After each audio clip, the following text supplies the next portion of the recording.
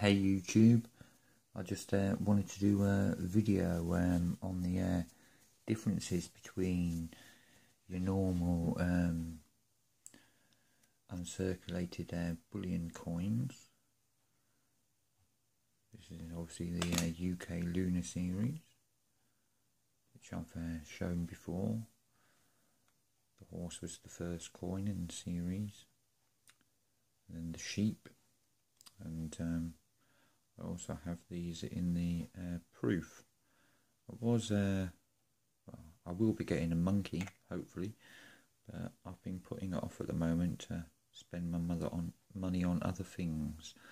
So I just wanted to see the difference. Obviously, I've got quite a few of these, which I did have a few problems with a few of them, with the scratches in the field and some spotting issues. You know, out of 8 monkeys that I have, only 2 I would say are of a good enough grade, really, to be, you know, considered semi-numismatic. So yeah, let's get these out of the way.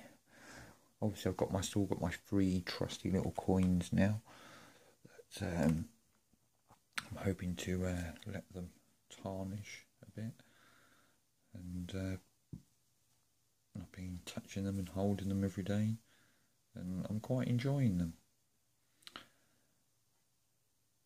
Now that they're out of the capsules, I do actually like the coins, so I'm going to use these 2 anyway to show you the difference between these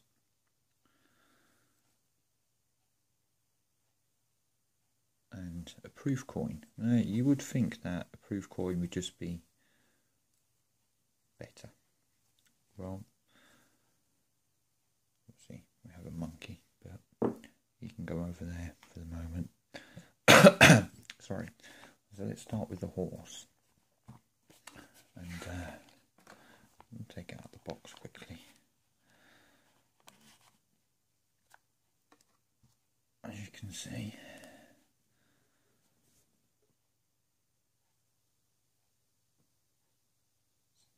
it is quite similar, this coin, to the horse. See, they're both 1 ounce. But you can clearly see it is different. The design is the same on this coin.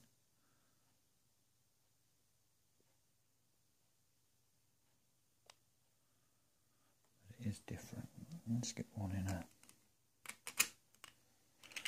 capsule. Let's have a look. Because I'm not taking this proof coin out of this capsule, unfortunately. But as you can see,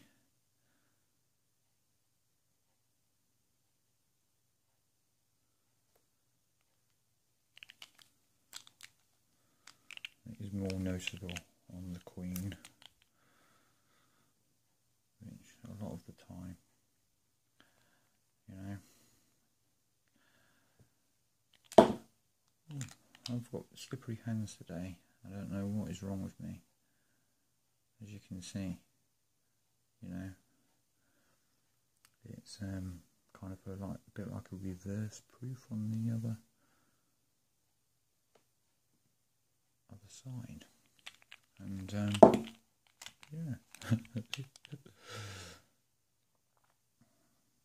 So obviously the proof coins cost a lot more, but you get the COA and the presentation and the box, and generally they don't come with scratches or milk spotting. Although I have had to send one of these horses back because it did have this brown spotting around the rim. But all the others I've seen didn't have any, so it might be down to the way that dealer had been storing the coins or thing, but I really do like them. So moving on, that was the horse. We have the sheep, which it's only a sheep, and they are struggling to sell the actual mintage on these, the actual sheep this year. I'm hoping to try and find out what the actual sales were for the horse, because the mintage was 8,888 on the horse, and the sheep was 9,088. But this year's monkey has dropped to 5,888, and as you can see, I got this sheep from the mint outlet guy. That's why I call him Clanzarant Coins, and 6147. So I reckon they've sold about 6,000 of them, and they're now struggling to get rid of the rest, and you can sort of pick them up quite cheap. But if you notice with the sheep on this one, let's get one in a capsule. It's obviously just got the mirrored field, and it is very mirrored, you know. It's just a sheep, really, but, you know, it's okay. It's, you know, the others are nicer than this. But when you come to the actual proof coin, you can notice there's a lot more detail, and there's this extra design here, which I really do like. This coin, the proof coin in this UK Lunar series. My camera is obviously not the best camera, but it's clearly a much nicer coin than that. And yeah, I picked this up kind of, you know, relatively cheap this year for what it is, and very nice. So I was hoping to get a monkey, but as I said, I haven't got a monkey yet, and so I thought I'd jump ahead and do the video. Quick sip of coffee, because I've got a bit of a dry throat today because it is warm. Something came in today, and that was a Year of the Goat, 1 ounce proof coin, and picked this up rather cheap from a UK seller. Well, I presume it was cheap. I think £36.90 or something like that. So yeah, not a bad price. And obviously I have the bullion version from 2015, obviously limited mintage, and yeah, comparing it to the UK sheep, I would, or you know, a goat, a sheep, it's the same year. Some, you know, the sheep, the goat, and there is another one that they call it, off the top of my head I can't remember, but there are 3, like, you know, they have a choice in that year. You know, some it's the sheep, some it's the goat, and yeah, so, you know, which are nice coins. You know, if you're gonna make a goat look nice, you know, as I said, that is a nicer standard bullion coin than that one, and they probably were about the same sort of premium to buy them, give or take a bit, because these do carry a little premium in the UK and other dealers, because they are capital gains tax free, and obviously these are not. and the mintage on these is only, I think, 100,000, and the mintage on these is 300,000 or 500,000. You know, I get confused between the kookaburras and the lunars, but I think it's the kookaburras are 500,000 and the lunars are. So yeah, let's open this box up because I've not really had a good look at this. I just opened it to make sure it was right, and yeah, so because I mean I have seen a few of these about, and I'm not, you know, 1 ounce silver proof coin. You get your little thing. What's the mintage? The Perth Mint released no more than 5,000 of the 2015 Year of the Goat 1 ounce silver proof coin in individual packaging. 5,000. Maximum mintage 8,500. So there must be some other special editions somewhere else to make up the other 3,500. So as I said, quite low mintage on this one, which is you know, it's probably a slow year, the goat. You get your little case, and here we go. Look at this baby. Wow. Year of the Goat. I do like it. It has got mirrored, you know, we call that a reverse proof, or I don't know, you know, which is, as I said, this one has the kind of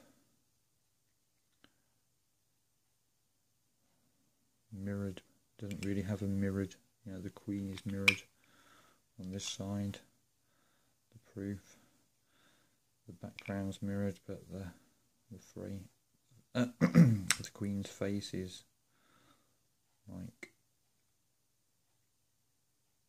mirrored, so you know, it's like the opposite really. But you know, even the queen looks good on this one. I mean, if you're going to do the queen, you know, like that, that is a lovely coin, and very, as I said, you know, the coin is basically the same, the design, but just they've changed it, and is slightly a better quality, which, you know, I quite like the nicer coins now over these standard bullion coins. I mean, I do like these lunars, you know, they are like, you know, but I'm just, proof coins are, you know, obviously more limited, more collectible, and yeah, they are nicer coins in my opinion. So that's the obviously the Year of the Goat coin for the Perth Mint. And the other thing I picked up, I showed the other day, was the 2012 kookaburra. So obviously I have to dig them out. I have a 2012 kookaburra, and lovely coins. The kookaburras, one of my favourites. It's a shame they're smaller than the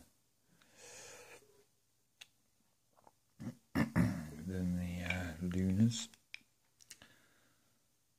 but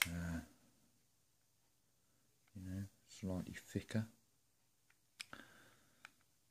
But the design on these coins is superb, on these recent ones. Some of the older ones, I'm not really a big fan of them. I do like them, but I prefer these sort of newer design. That's just my personal preference. So that's the 2012, and they do a proof coin, but it's a high relief proof. So let's have a look at that and compare the two. Now,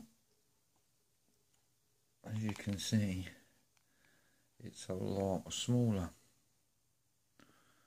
A lot smaller. It's the same weight, obviously, a lot thicker. Yeah, twice as thick almost. And it's concaved a little bit to get a deeper press. And the Queen on the other side.